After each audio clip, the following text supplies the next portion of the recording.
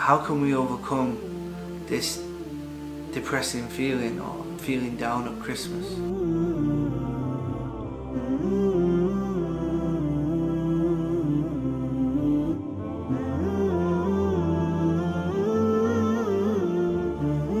Assalamu alaikum warahmatullah. My name is John Fontain. Welcome back to another episode of the Christmas Advice Show. Now, in today's show, I want to speak about a very important point. Now, Christmas is a really important part of your life before Islam. And genuinely, subhanAllah, it's a time where family comes close together, and sometimes you can feel down in this period. Even when you do celebrate Christmas as a non-Muslim, sometimes it's a depressing time. And how can we overcome this depressing feeling or feeling down at Christmas? Because subhanAllah, a lot of the time we're reminiscing about the past, the good old times or whatever, but a lot of the time when we actually look at the past, it wasn't as good as we remember it. Subhanallah, all them arguing and fighting what you had with family or friends, and things that you regret that you did in your past. Everyone has these things, from before Islam. But Christmas time itself, it can be a very lonely place. It's very cold, it's dark, and subhanAllah, it generally is a time when people get depressed. Now, how can we overcome this as Muslims? Now, this again is some advice to Muslims who are born into Islam, Muslims who are well established in the religion. That you have to help the new Muslims. You have to adopt them into your social circles, into your families.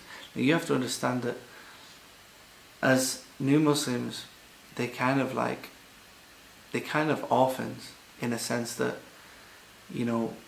many of them have lost members of their family. Maybe they're not close with their family anymore, especially their extended family. Why? Because we were never close before, and we only used to see each other at weddings and funerals and, christenings or bar mitzvahs, whatever, But the point is that, these people now are on their own.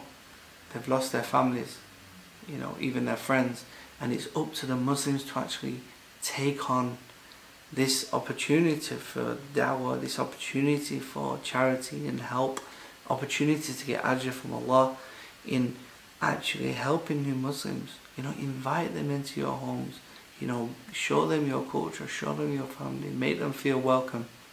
And subhanAllah, this is the best thing that you can do at the Christmas time and other times of the year, like Eid, and both of the Eids, and even Easter time, times which are necessarily points which they would have celebrated before, that you have to adopt them and give them a good alternative. And from the new Muslim side, sometimes you have to impose yourself on the Muslim community. You have to ask them for help, because a lot of these Muslims, they don't know what to do with new Muslims. They don't think to invite you to their house. They don't think that you're struggling with Christmas time. They don't think that you're struggling with your previous problem with alcohol, and that things like this.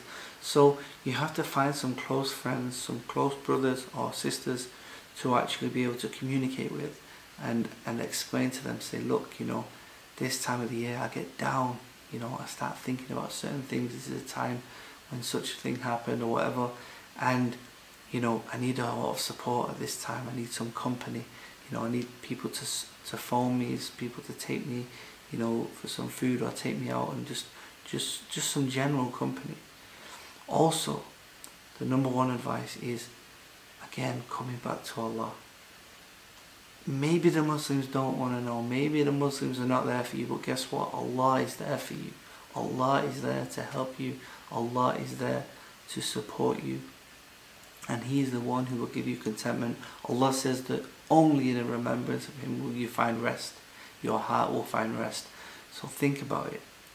By studying Islam, learning the seerah, learning about the life of the Prophet, peace be upon him, and the Sahaba, and all the Prophets, and the Qur'an, the tafsir, listening to inspirational lectures, busying yourself with studying and learning more about Allah, more about His Prophet, peace be upon him. This will also help you get out of that state of depression and feeling lonely around the Christmas period. I hope this is some help and advice. Again, I'm not a professional. I'm just giving, some general advice of things that might help you. Jazakallah khair. Hope you enjoyed the show. Please join us next time. Assalamu alaikum.